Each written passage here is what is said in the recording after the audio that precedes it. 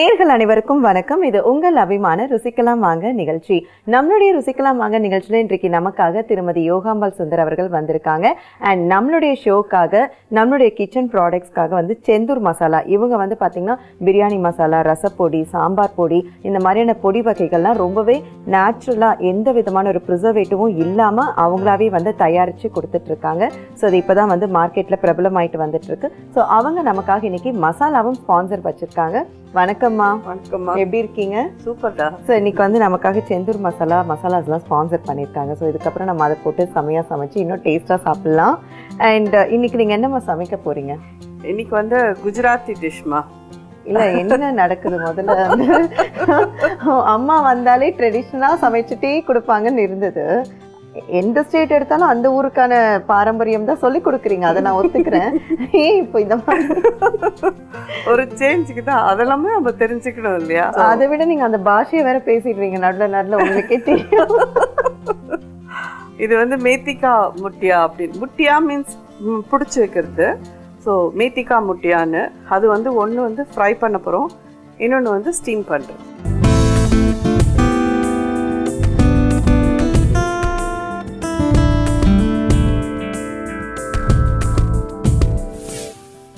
கோதுமை மாவுப்பா, 2 கப்பு கோதுமை மாவு,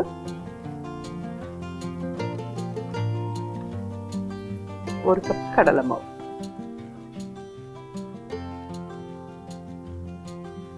இந்த வெந்தயக்கீரை பொடியா நறுக்கிறேன். இது ஃப்ரெஷ் வெந்தயக்கீரையா இருந்தா நல்லா இருக்கும். சரி. கசூரி மேத்தி போட்டுட்டேன்னா கொஞ்சம் லைட்டா ஒரு கசப்பு தெரியும். நல்ல உங்க சௌகரியம். இது நிச்சயமா இந்த சீசன்ல இது கிடைக்கும். கிடைக்கிறச்சே இதெல்லாம் வாங்கி பண்ணிடுங்க.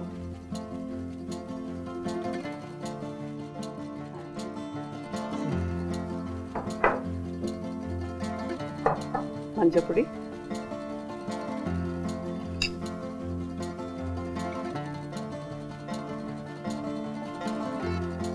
மிளகாப்பொடி,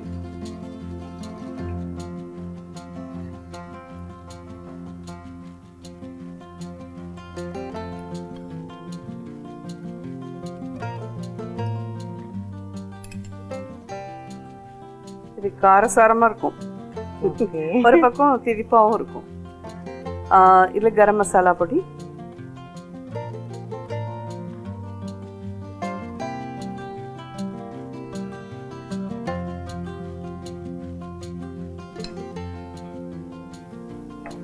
ஓமம்பா,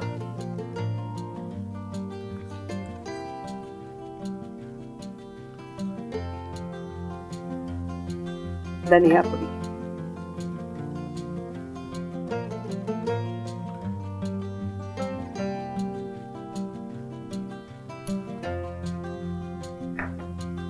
உப்பு,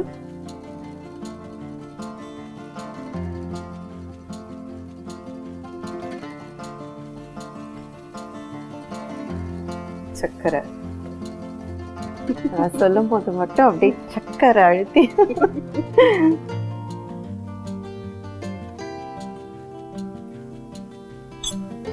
எண்ணெய்.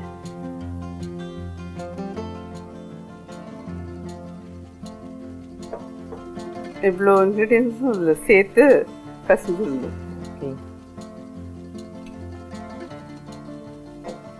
மிக்ஸ் பண்ணிக்கலாம். ஸோ இந்த ரெசிபி பற்றி சொல்லுங்கம்மா. இது ஆக்சுவலி வந்து ஸ்நாக்ஸாக சாப்பிட்றதுன்றதை விட குஜராத்தியில் வந்து ஒரு டிஷ் உண்டு, உந்தியா அப்படின்னு சொல்லுவா. அதில் தான் மெயினாக இந்த மேத்திகா முட்டியை போடவே போடுவா. ஓகே. இதுதான் அதில் மெயின் டேஸ்ட் கொடுக்கறதே. அந்த உந்தியோக்கு வந்து சும்மா அப்படி எண்ணெய் மிதக்கும். அது வந்து ஒரு வாரம் ஆனாலும் கெட்டு போகாது அவள். அந்த எண்ணெய் தான் அதோட ப்ரிசர்வேட்டிவ்.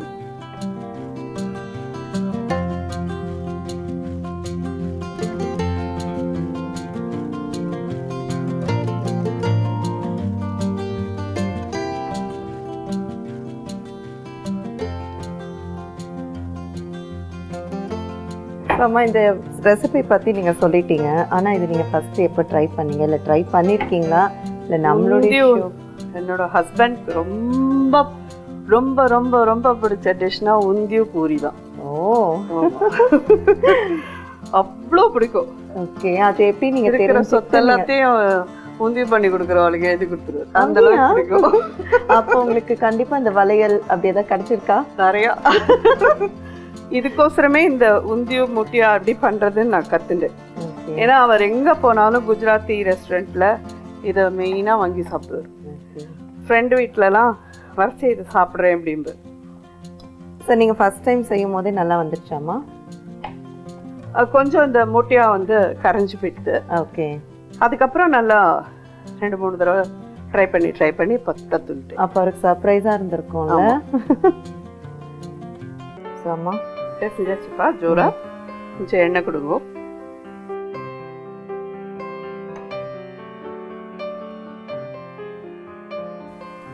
கையில் இது மாதிரி எண்ணெய் தடவிக்கோங்க.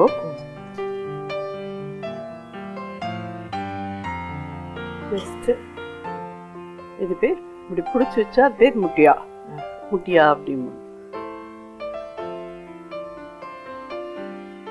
இது வந்து ஃப்ரை பண்ண போகிறோம். ஸ்டீம் பண்ணுறது வேறு மாதிரி.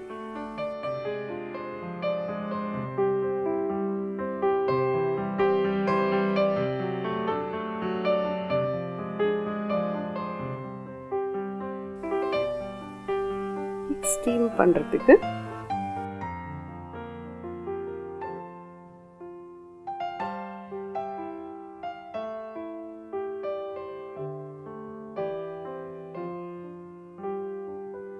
சரிங்க. இதை வந்து கட் பண்ணிடுவோம் வேக விட்டதுக்கு அப்புறமா. சொல்லுங்க, நீங்கள் என்ன கேட்டீங்க? நீங்கள் எந்தெந்த ஊருக்குலாம் வேறாக சுற்றிருக்கீங்க? ஏன்னா நான் இது வரைக்கும் பாம்பே மட்டும்தான் நினச்சிட்டு இருந்தேன்.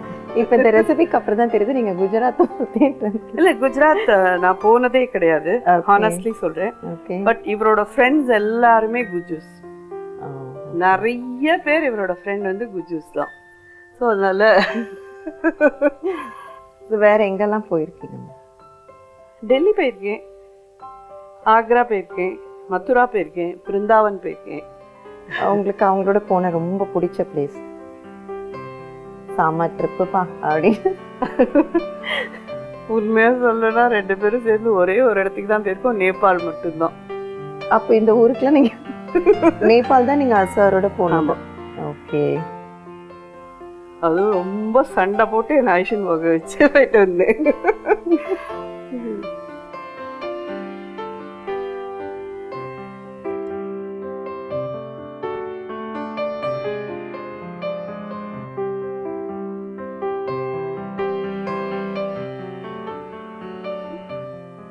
இது 3 வேக விட்டுருனா பாக்கி எல்லாத்தையும் பொரிச்சு எடுத்துலாம். இந்த பொரிச்சு எடுத்ததை தான் நம்ம உந்தியூல போடணும். இதை வந்து அப்படியே நன்னா அதுக்கப்புறமா நான் அதுக்கு ஒரு தடுக்கா சொல்லக்கூடாது சொல்லியிருக்கீங்க, தாளிக்கணும். தாளிச்சுட்டு அது சாப்பிட்டுருலாம். வேக வச்சுடலாம்ப்பா.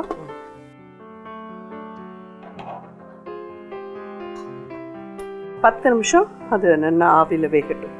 நம்ம அதுக்குள்ளே இதை உருட்டி வச்சுடலாம். அண்ட் எண்ணெய் கடாயும் வச்சிடலாம்.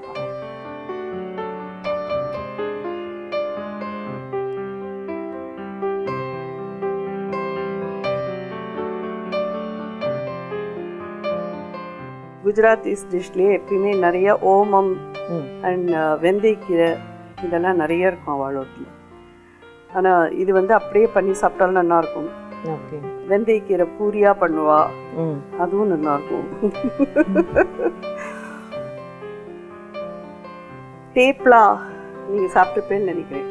அந்த டேப்லாவும் அவளோடதுல தான் மெல்லிசா, இந்த பக்கத்துலேன்னு பார்த்தா அந்த பக்கம் தெரியும், அந்த அளவுக்கு மெல்லிசா இருக்கும். அது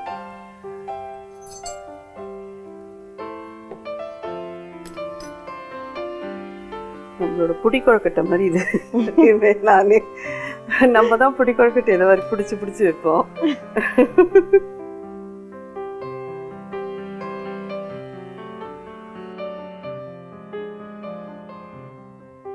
எண்ணெய் காஞ்சிட்டுப்பா, இதை பொரிச்சுடலாம்.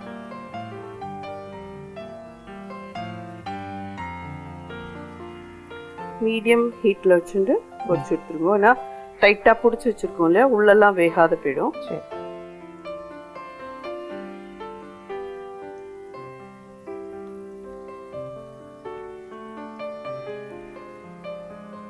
நிஜமாலுமே எனக்கு முட்டியா போட்டு அமிச்சதும் நான் நினச்சினேன் முட்டியா போட்டிலாம் எப்படி நம்ம டைரக்டருக்கு தெரியுது. ஏன்னா இது வந்து நன்னா குஜராத்தி டிஷ்ஷஸ் தெரிஞ்சவங்களுக்குலாம் தான் இதை பற்றிலாம் தெரியும்.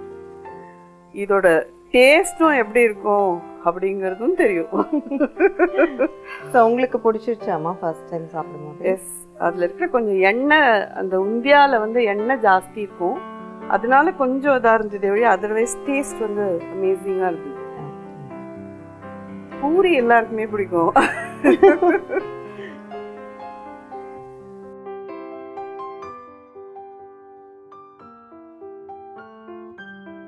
ஸோ இதுவும் நல்லா ஆவி வந்துடுதுப்பா, அணைச்சிடலாம். உடனே எடுக்க வேண்டாம், ஒரு ஃபியூ மினிட்ஸ் விட்டுடலாம். அதுக்குள்ளே இதை பொரிச்சு வச்சுக்கலாம்.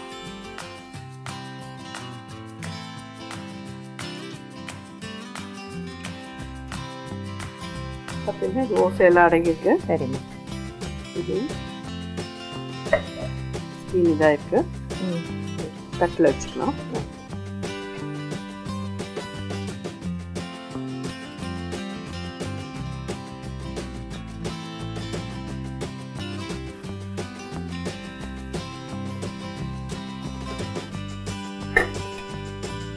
இது எடுத்துடுறேன்ப்பா. ரெடி ஆயிடுச்சு. ஆக்சுவலி உந்தியா பண்ணுறது இந்த மேத்திகா முட்டியா பண்ணின இந்த எண்ணெயை வச்சு தான் பண்ணணும். அந்த சீக்ரெட்டே சொல்லிடுறேன்.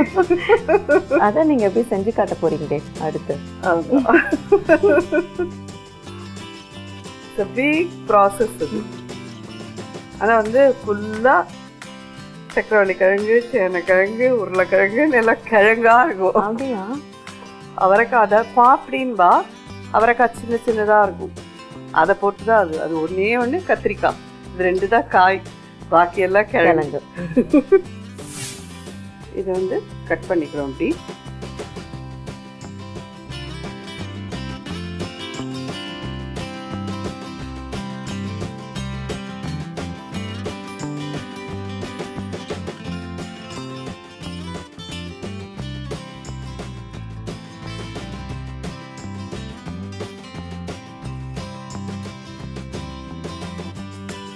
இப்போ இது என்ன பண்ண போகிறோம்?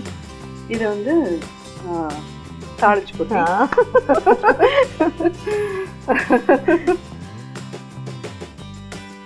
தடுக்கா போட போறோம். உஷாரா இருந்துட்டு இல்ல, எண்ணெய் கொடுங்கப்பா.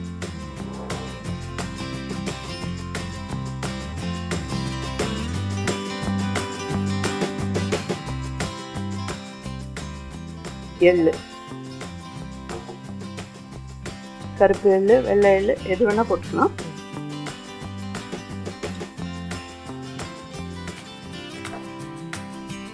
கொஞ்சம் வறுபடட்டும். சரி. எள்ளு நல்லா வெடிச்சிருக்குப்பா. சரிங்க. இது ஸ்டேஜில் இதை ஆட் பண்ணலாம்.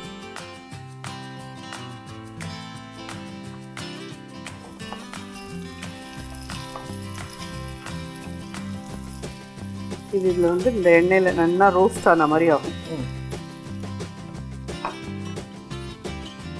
2 நிமிஷம் ரோஸ்ட் பண்ணலாம். பண்ணிட்டு அதுக்கப்புறம் தேங்காய் போட்டு கொத்தமல்லி போட்டோன்னா இந்த டிஷ்.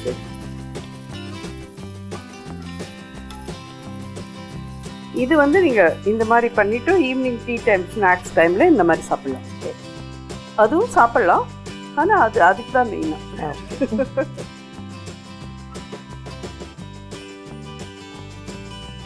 அதே மாதிரி கட்டைக்கா சப் நானே சொல்லி கொடுத்துட்ருக்கேன். கட்டைக்காய் சப்ஜின்னு ஒன்று உண்டு. அதுவும் இந்த மாதிரி மாவில் பிசைஞ்சு இந்த மாதிரி வெயிட்டில் வச்சு எடுத்து அதை சப்ஜியாக பண்ணுறது தான். நோட் பண்ணிட்டா, நோட் பண்ணிக்கப்பா, நோட் பண்ணி.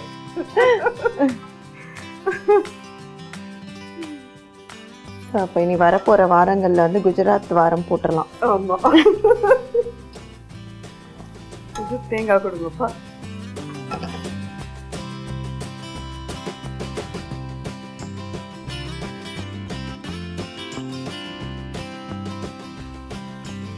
கொத்தமல்லி,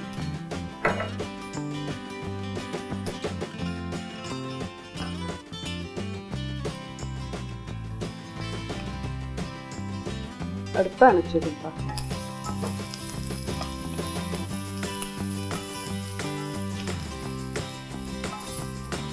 ஜோரா ரெடி ஆயிடுச்சுப்பா.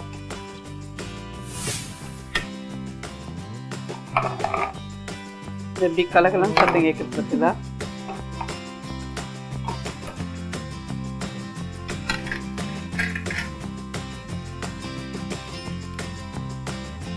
மேத்திகா முட்டியா ஸ்டீம்டு ஒன்று, ஃப்ரைட் ஒன்று. சூப்பர். ஸோ இன்றைக்கி வந்து அம்மாவுடைய ஹஸ்பண்ட் அவங்களுக்கு ரொம்ப ரொம்ப பிடிச்ச ஒரு குஜராத்தி ரெசிபி இன்றைக்கி சொல்லி கொடுத்துருக்காங்க. ஸோ இன்னும் நிறைய இந்த மாதிரியான ரெசிபிஸ்லாம் வரப்போகுது. இப்போ என்னுடைய டேஸ்ட்லாம் எப்படி இருக்குன்னு பார்க்கலாம். ஸோ ஃபஸ்ட்டு எது வேணால் சாப்பிடுப்பா.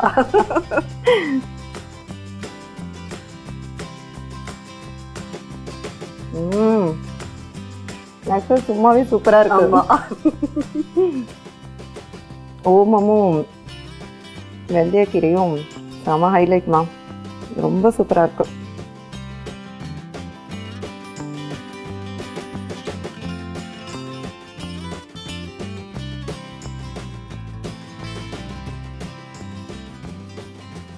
எள்ளு வந்து ஃபுல் ரெசிபியும் டாமினேட் பண்ணிட்டு ரொம்ப ரொம்ப பிரமாதமாக இருக்குது. தேங்க்யூம்மா. இது எனக்கு இது வந்து ரொம்ப ரொம்ப பிடிச்சிருக்கு. ஃப்ரைட் ஐட்டம் நல்லா நமக்குலாம் பொரிச்சு சாப்பிட்டா தான். ஸோ எனக்கு வந்து சூப்பராக அசப்பிட்டீங்கம்மா. தேங்க்யூப்பா. இதே மாதிரி இன்னும் நிறைய ரெசிபீஸோட நிறைய கதைகளோட வாங்க. தேங்க்யூம்மா. தேங்க்யூடா. மேத்திகா முட்டியா ஃப்ரை செய்யும் முறை. ஒரு பாத்திரத்தில் 2 கப் அளவு கோதுமை மாவு, 1 கப் அளவு கடலை மாவு, வெந்தயக்கீரை, மஞ்சள் தூள், மிளகாய்த்தூள், கரம் மசாலா, ஓமம், தனியாத்தூள், உப்பு, சர்க்கரை, எண்ணெய் சேர்த்து நன்கு பிசைந்து சப்பாத்தி மாவு பதத்திற்கு பிசைந்து கொள்ளவும். பிறகு அதை சிறு சிறு உருண்டைகளாக உருட்டி எடுத்து கொள்ளவும். பிறகு வாணலியில் எண்ணெய் ஊற்றி எண்ணெய் காய்ந்ததும் உருண்டைகளை பொரித்தெடுத்தால் சுவையான மேத்திகா முட்டியா ஃப்ரை தயார். மேத்திகா முட்டியா ஸ்டீம் செய்யும் முறை. ஒரு பாத்திரத்தில் கோதுமை மாவு, கடலை மாவு, வெந்தயக்கீரை, மஞ்சள் தூள், மிளகாய்த்தூள், கரம் மசாலா, ஓமம், தனியாத்தூள், உப்பு, சர்க்கரை, எண்ணெய் சேர்த்து நன்கு சப்பாத்தி மாவு பதத்திற்கு பிசைந்து கொள்ளவும். அதை பெரிய உருண்டைகளாக உருட்டி இட்லி பானையில் வேக வைக்கவும். பிறகு அதனை சிறு சிறு துண்டுகளாக வெட்டி கொள்ளவும். பிறகு வாணலியில் எண்ணெய் விட்டு எண்ணெய் காய்ந்ததும் எள்ளு, வெட்டி வைத்த மேத்திக்கா, தேங்காய் துருவல், கொத்தமல்லி சேர்த்து பரிமாறினால் சுவையான மேத்திகா முட்டியா ஸ்டீம் தயார். ஓகே, இன்னைக்கு அம்மா நமக்காக மேத்திகா முட்டியா அப்படின்ற ஒரு குஜராத்தி ரெசிபி சூப்பராக சொல்லி கொடுத்தாங்க. நீங்கள் எல்லாருமே கட்டாயம் ட்ரை பண்ணி பாருங்கள். மீண்டும் அடுத்த நிகழ்ச்சியில் உங்கள் அனைவரையும் சந்திக்கிறோம். இது ருசிக்கலாம் வாங்க. நன்றி, வணக்கம்.